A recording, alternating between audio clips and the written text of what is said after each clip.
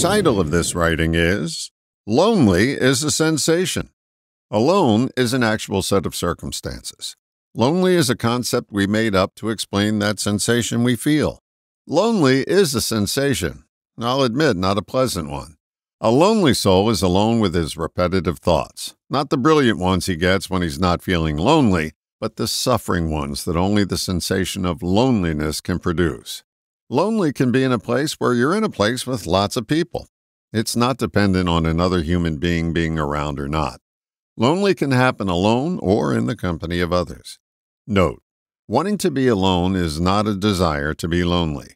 It can be a request for space so that you can find the spaces between your thoughts. Some attempt to trick themselves that if they have a lot of people around, they won't feel lonely. The people are a temporary distraction, not a remedy for their loneliness. Others stay busy to keep loneliness at bay. The minute you put your feet up, lonely will want to come out and play with your emotions.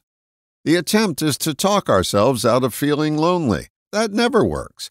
We must feel ourselves out of loneliness. It's a process, one that begins by isolating the sensations you label as lonely.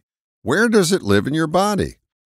Is it in your throat, your chest, your stomach, your bowels? Pinpoint the location where loneliness lives in your body, then sit with the sensation. You're now becoming familiar with what loneliness actually feels like for you. By staying with the feeling rather than going off in your head to have a conversation about it, you give loneliness the recognition it's been seeking, rather than offering your diversions of denial that it even exists for you. Chasing away a feeling is an oxymoron. It chases you back. Learn to settle into a sensation. Let it have its way. It's the only chance you have for making it go away.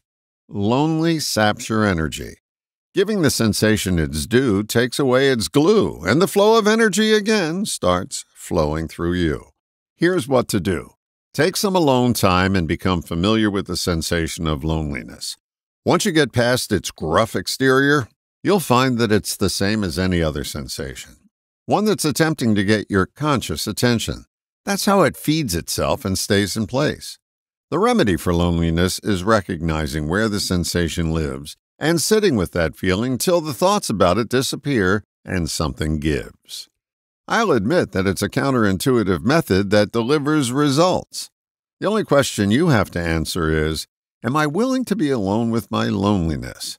If your answer is yes, you won't be lonely for long, even if you're all by yourself. All the best, John.